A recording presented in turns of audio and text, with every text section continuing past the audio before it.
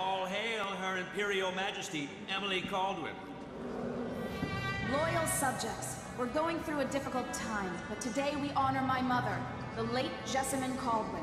May her memory survive through the ages. Emily. You look tired, Father. Every year, I think the anniversary of Jessamine's death will be easier, but it never is.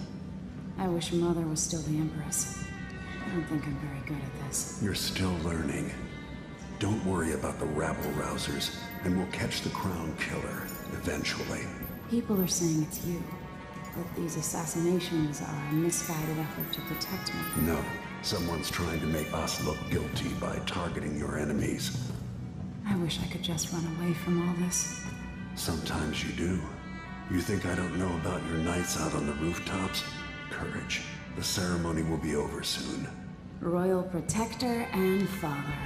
I should have passed a law against that combination of titles years ago.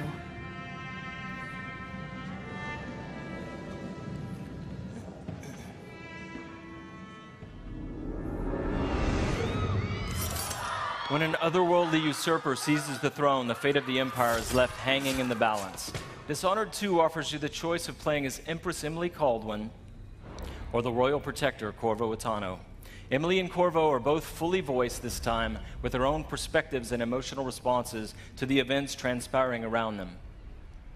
Whoever you choose to play, you've got to flee Dunwall, your home, and travel to Karnaca in order to unravel the threads of a conspiracy and take back what's yours.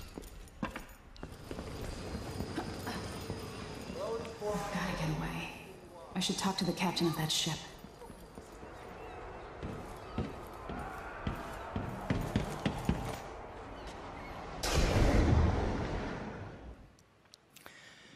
Dishonored is known for unscripted, simulation-driven missions where no two players ever have the same experience.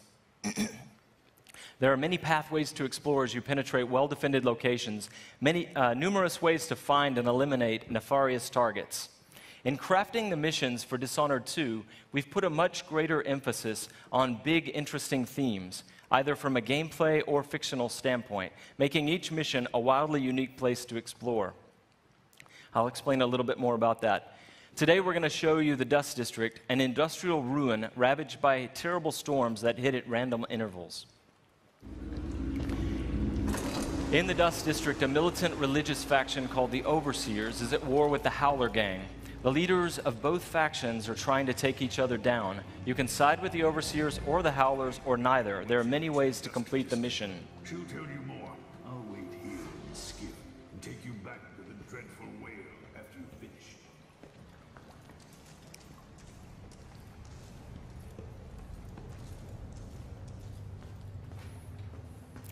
Everything you see here is rendered in the Void engine, designed to create atmospheric and exploration-rich spaces.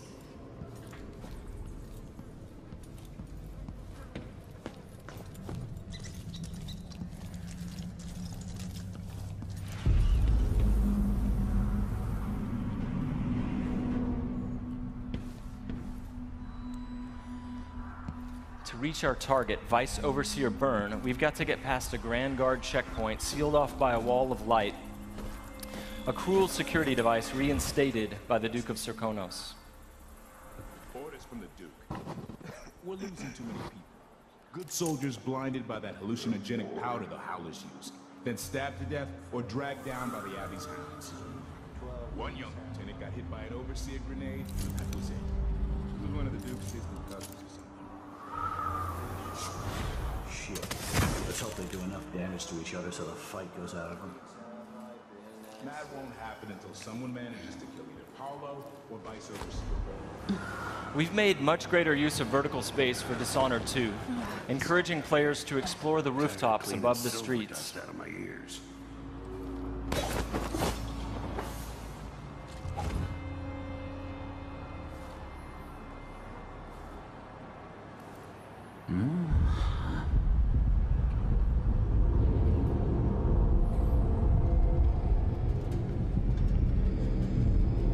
Dust from the mines.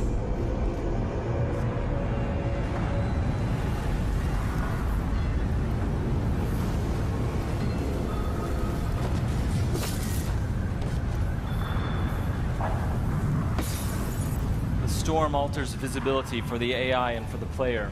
A random storm hits and Emily comments on it.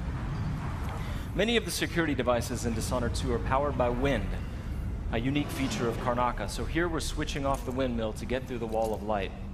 There'll be a lot going on in this next fight. Drop attack, guards climbing and vaulting, combat choke, and Emily using far reach to pull an explosive whale oil tank toward her from a distance.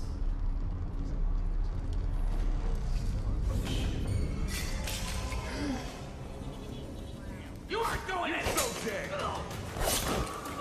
Let Enter the rope for you! Hey you! Come here!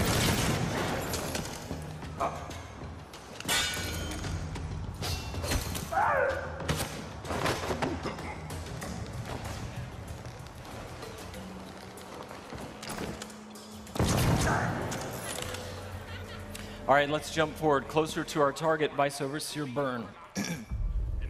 The Overseers are fighting the Howler Gang for the hearts and minds of the people of Karnaca. What happens here will influence Karnaca's future and the endgames. The Vice Overseer hasn't shared his plans with me. He's upstairs now, so I assume we'll learn something before long. Here we're going to use Emily's Mesmerize power to lull a group of Overseers into a stupor, evading combat altogether. Mesmerized, they won't notice Emily or even remember that she was here. There you are. I feel so empty right now.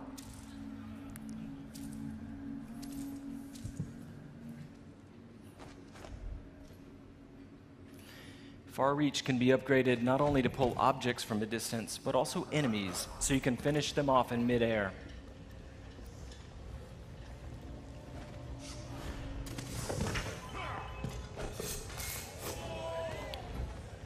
This time, all of Emily's powers, which are new, and all of Corvo's can be fully upgraded using entirely new skill trees, giving you the ability to customize more deeply.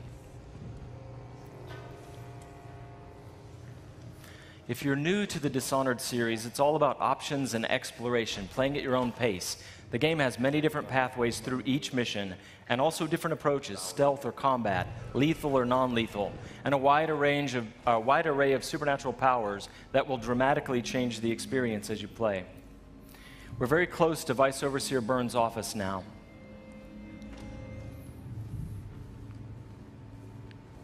The Duke will topple soon. The sisters of the oracular order have seen it, and I feel it in my bones. So this stalemate with the Howlers must be resolved. Byrne is giving a briefing using a projector. We're going to plant a stun mine and then link several of the Overseers with Emily's domino power, so that whatever happens to one of them will happen to all of them. They share the same fate. Doesn't know. Died trying to bring power. We suffered fatal injuries. Somehow we come back the next day to fight again. Whatever witchcraft we had. Switching off the projector will attract Vice Overseer Byrne's attention, and when the mine affects one Overseer, it will affect all of them. Go check, brother. Right away.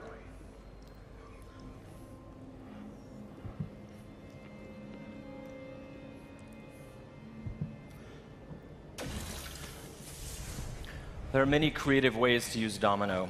Now we're going to show you Shadow Walk, another key power for Emily.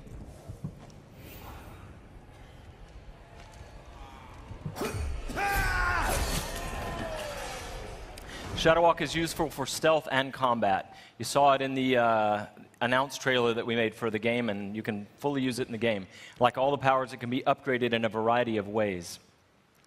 With Vice Overseer Byrne out of the picture, the leader of the Howlers will owe Emily a favor, and that's just one way to complete the Dust District mission. Before closing today, we want to demonstrate another signature environment from a mission called A Crack in the Slab. It's another example of the missions in Dishonored 2 and how they're built around big, interesting themes. This mission takes place in a ruined manor that's been sealed for several years. At the start, the outsider appears and explains that reality was warped inside this place after an occult event. Your supernatural powers won't work inside the manor, and even time behaves strangely, allowing you to travel back and forth between the ruined present and the past when the manor was lavish and refined.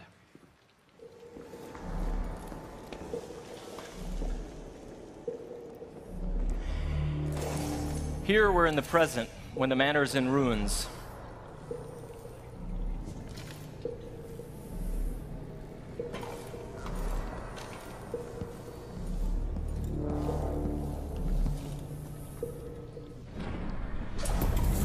Now we've moved backwards, years into the past, when the manor was still inhabited and guarded.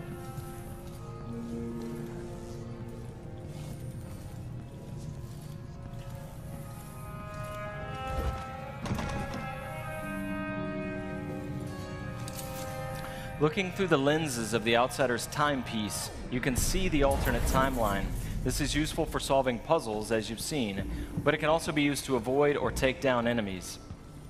You can watch enemies in the alternate timeline and then step through to execute your plans.